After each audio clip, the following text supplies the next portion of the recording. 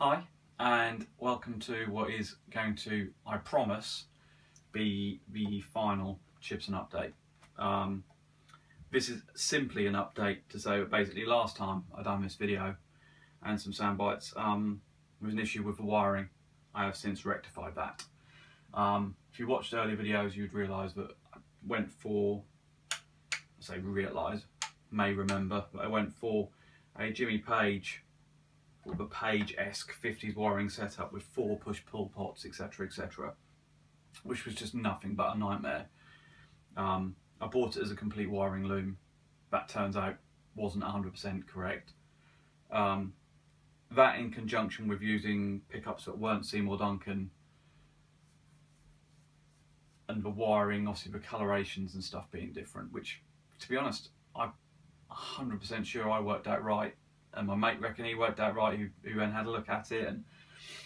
But yeah, it was never right. It was always like 95% right, in that when you had the pickup selector in the middle with all the pots in their standard down positions, it sounded like it was in the out of phase sound setting, which was meant to actually be that. And then if you did have it out of phase, which obviously means using both pickups, and then say you were playing something and then was like, what, I hit it into bridge, humbucker or single coil, smack it down, it would be dead. It'd be no sound whatsoever, which apparently is, yeah, again, quite a common fault on the Page-esque wiring, in that there's quite often dead spots. But yeah, just what a ball ache, just unnecessary, etc, etc. So yesterday, which was Boxing Day, so Merry Christmas y'all, yeah, just stripped it back, took out all the unnecessary wiring and just kept it as coil split. I keep saying coil tapped, but coil tapping and coil splitting are different things altogether, aren't they? So yeah, coil split. So it's just 2 humbuckers, coil split through their relevant volume, and just standard tones, which are still push-pull, but because I couldn't be asked to take the pots out and swap them over, but just all the extra wiring is gone. Just a neater bay with a lot less wiring. So yeah, so this is it. It is done from the head to the tail. A lot of it has been replaced, but as I've said before, small disclaimer, this is my guitar, my Chibson, not a Gibson. I've never claimed it was a Gibson, and therefore, yeah, it's my, again, labour of love, whatever you want to call that. So yeah, different tuners it now has Close and Deluxes in it, different truss nut cover, yeah, again, more of this sort of tulip bell tusk nut, levelled all the frets, different pickups. Yeah, again, the fret levelling was an absolute ball ache, but it was just one of those things that I've wanted to do for quite some time. And what better opportunity than on a cheap guitar that, if it went absolutely Pete-tong, I wouldn't have really cared about. So yeah, but they've come out brilliantly. There's not a dead note on the fretboard, which, as a lot of Chibson buyers will find out, quite often the frets aren't the best. Pickups are Iron Gear Tesla Sharks, so Iron Gear's take on the Slash pickup, or the AFD pickup by Seymour Duncan. The wiring loom, as we've spoke about, which comes with a Switchcraft switch, Switchcraft input, and Bourne's pots, so all very good stuff.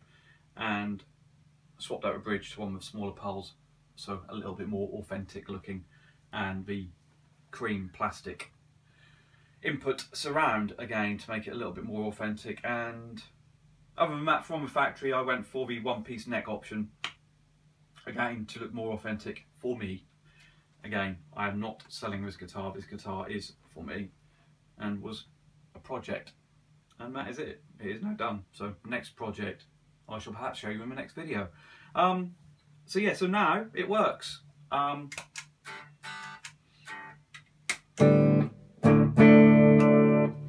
So you have completely clean amp.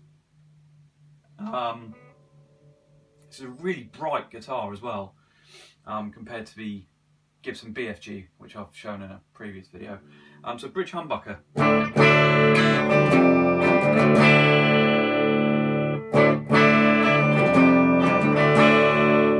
Tone right off.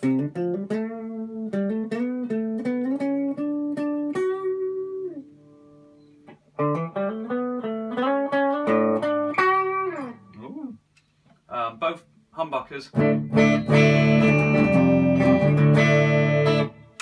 Neck.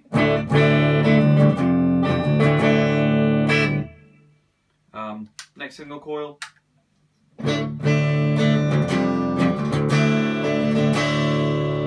Both single coil. Bridge single coil.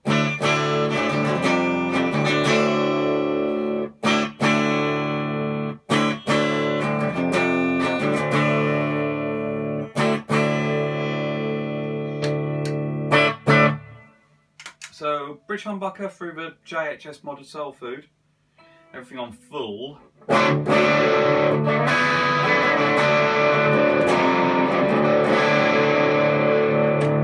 Neck.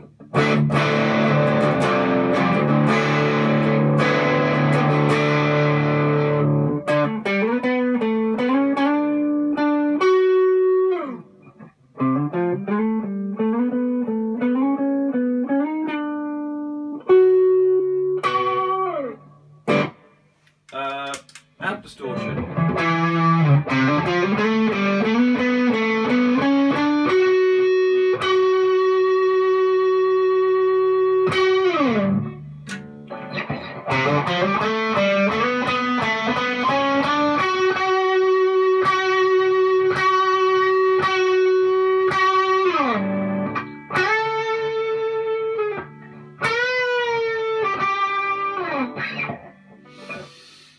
Yeah, so that's it really.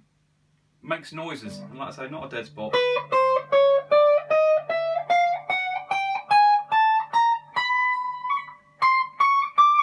Sorry, got caught on the strap. I never play that high up anyway.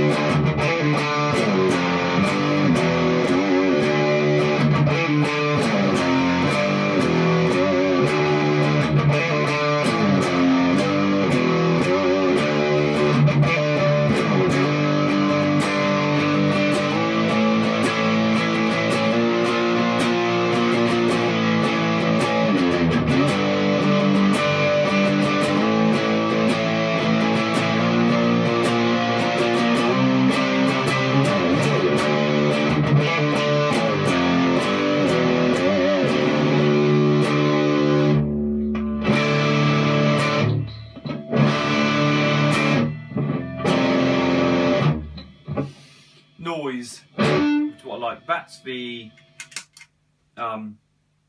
Roswell Tornado with the Earthquaker Devices Black Eye backing it up to push it, as I've gone through on my various pedal boards, but I shall show you again. So that's just for Roswell with the Black Eye.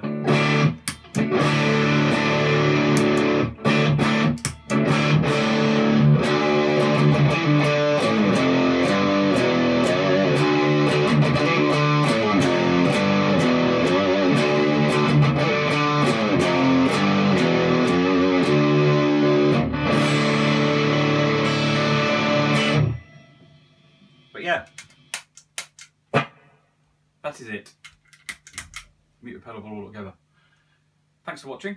Yeah, perhaps the next project is next on the list. Cheers, bye bye.